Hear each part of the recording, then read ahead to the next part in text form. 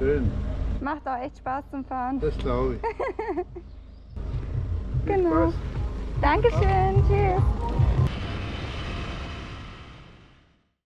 Hello again.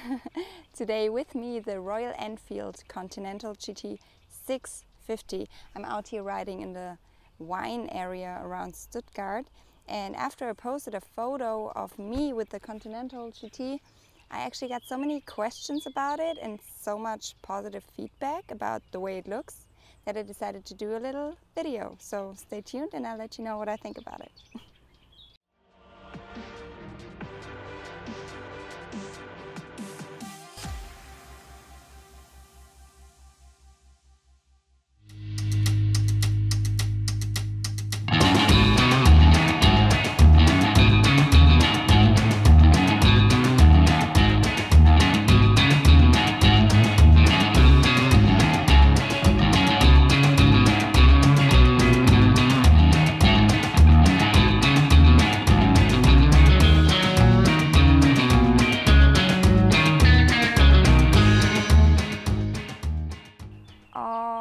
I've been riding around all morning and I finally found a nice spot in the shade because I think it's the hottest day of the year, and I'm riding around in the wine area around Stuttgart, and here it is, the Royal Enfield Continental GT 650.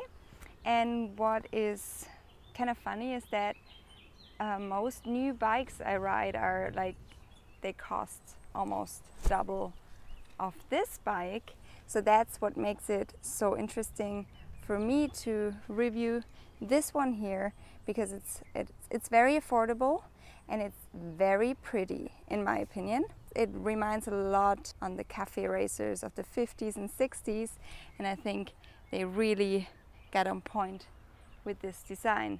Why is it so affordable? Because it doesn't have a lot of electronics in it. It has ABS, but that's, I think, pretty much it. And it doesn't have a lot of power too. It really is the cafe racer styling, not necessarily really a racer. But it is so much fun to ride, and what I really love about it is how accessible it is. It has a seat height of 793 millimeters and a narrow tank with 12.5 liters capacity. The turning radius is also very little, which makes it so easy if you have to turn around at a narrow spot, like for example at this tiny road where I am here. I actually have no idea where I am. I just kind of explored some back roads here. I don't know if I'm supposed to be here, to be honest, but who cares. The suspension is rather soft, which I enjoyed on roads like this. I can imagine for longer trips that it might get a little uncomfortable on the seat, but I didn't test it on a long trip, so I cannot 100% tell you about this. But other than that, for roads like this, it was very comfortable, and that's actually what I mostly used it for. I have it for a couple weeks now, and I used it way more than I expected because I have a other bike at home. So I thought, wow, 2 bikes, who uses 2 bikes? But I noticed that especially for running errands or going downtown, I prefer this over my S1000 just because it's very nimble, so you could get through traffic very easily. It's so easy to maneuver. It's not the lightest bike, but it just feels light. The narrow tires, it also makes the handling very dynamic and very easy. So I really enjoyed it. It was a lot of fun, and it definitely caught a lot of attention. I get looks when I stand on a traffic light, or und schön klassisch gehalten und ja. Bike in great shape. And I think that makes it so cool because people admire you for possessing something like that, but then it's actually a new bike which just looks so classic.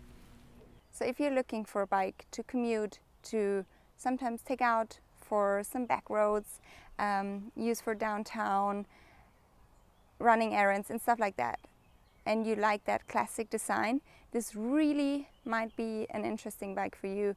Because also, what I should maybe mention is the warranty is extremely long, longer than some premium bike, which is crazy.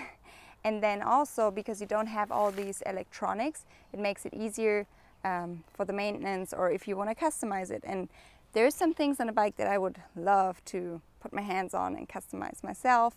And so that's also a very positive point about it. Of course, there's little things.